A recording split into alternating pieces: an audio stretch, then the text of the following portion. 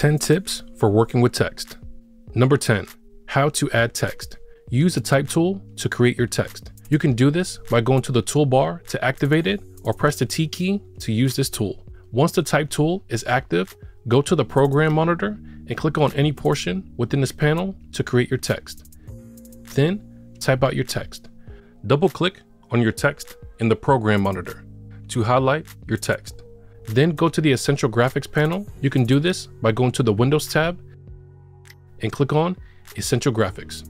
When the Essential Graphics window appears, you want to make sure you're in the Edit tab of the Essential Graphics panel. Go to the text section and you can change the font to your choosing. I'm currently using Montserrat Bold. Then go to the Align and Transform section and go to the scale icon. Hover over the blue number value and drag it to the right to increase the size of your text. Number 9, how to center text. In the Essential Graphics panel, go to the Align and Transform section and click on the Align Center horizontally icon, and then select the Align Center vertically icon to center your text. Number 8, changing the color of text. Go to the Appearance section and then click on Fill. The color picker window will appear and choose the color of your choosing and press OK. If you want to change the color of one letter, highlight the letter you want to change and go back to the Fill section and choose the color you want for that letter. Number 7, how to make text in all caps. If you want to make all of your text in all caps, make sure all of your text is highlighted.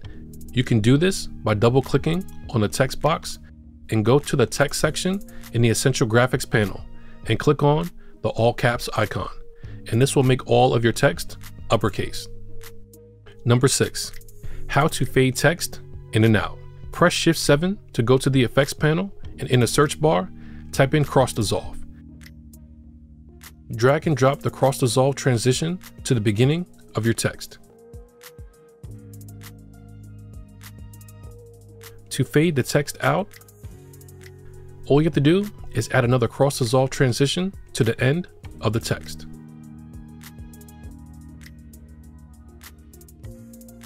To adjust the duration of the transition, all you have to do is hover over the corners of the transition until the transition icon appears. If you want to shorten the transition, drag it inwards to make it smaller or drag it outwards to make it bigger.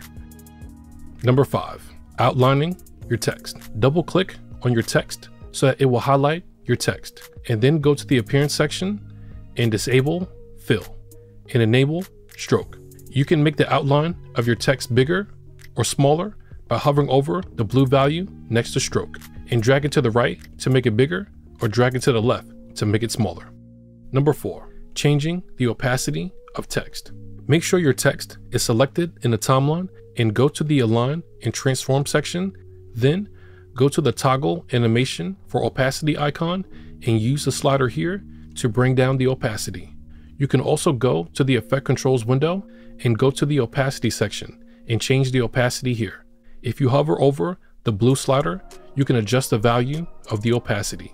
Sliding it to the left will decrease the value of the opacity, and sliding it to the right will increase the value of the opacity. You can also type in the value of the opacity as well. Number 3, adding drop shadow. In the Essential Graphics panel, go to the Appearance section and enable Shadow, and click on it and open the color picker window. Choose black and press OK.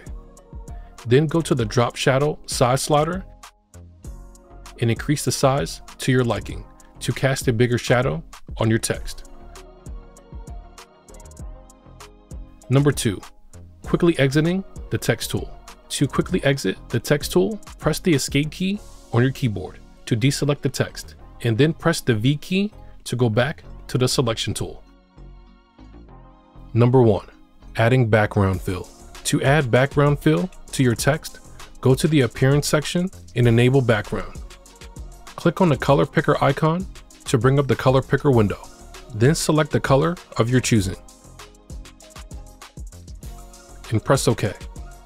To increase the size of the background, go to Size and adjust the size to your choosing. If you want to change the opacity of the background, go to Opacity and use a slider here to decrease or increase the opacity. If you want the background fill to have rounded corners, go to Corner Radius and increase the corner radius. And these are 10 tips for working with text in Premiere Pro. Like and subscribe for more Premiere Pro tutorials, and I'll see you on the next one.